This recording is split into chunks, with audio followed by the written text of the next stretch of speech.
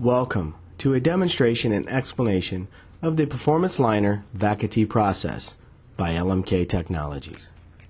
LMK's patented Vac-A-Tee enables the installation of an outside cleanout to an existing lateral pipe. Vac-A-Tee is successfully used on various pipes such as vitrified clay, cast iron, concrete, ductile iron, PVC, or even high-density polyethylene. The process begins with locating the lateral pipe. The camera can be inserted into the lateral pipe through either an inside cleanout or remotely from the main sewer. Locating is accomplished by inserting an inspection camera equipped with a sonde into the lateral pipe, which transmits a signal and traced by a technician using a locator above ground. Next, a 20-inch diameter borehole is created by vacuum excavation exposing the lateral pipe. This small vacuum excavated borehole minimizes disruption and damage to the homeowner's property. Advantages include no large piles of dirt in the yard, there is no fear of damage to buried utilities, and the entire installation is accomplished without trench boxes or workers in a trench and is much safer than conventional excavation. Once the lateral pipe is exposed, the crown is cleaned by high-pressure water. Then the field technician measures the depth from the crown of the pipe to the ground surface.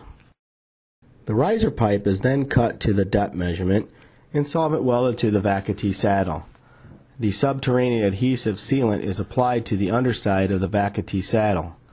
Then the saddle and riser pipe assembly is inserted into the borehole. Pressure is applied to the top of the riser pipe, causing the saddle to snap onto the lateral pipe, encompassing more than 50% of the pipe diameter. This creates a downward clamping force. The vacuum excavated borehole is backfilled with sand to within 12 inches of the ground surface. The riser pipe is then filled with a column of water and held under pressure for 5 minutes, verifying a leak-free connection. After passing the leak test, a diamond core saw is inserted into the riser pipe and used to core open the crown of the pipe. The water that was used to perform the leak test is used to cool the diamond core saw during the coring process.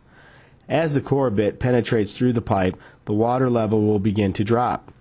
This drop in water will indicate to the field technician that the coring process is almost complete. Once the crown is cored, the water drains into the pipe and the cored coupon remains inside the core saw and is removed. The Performance Liner Vac-A-Tee process provides a swift, clean, safe, and non-disruptive method for installation of an outside cleanout. In fact, this system is so successful, most homeowners are not even aware an outside cleanout was installed in their yard because complete restoration can be accomplished in the same day.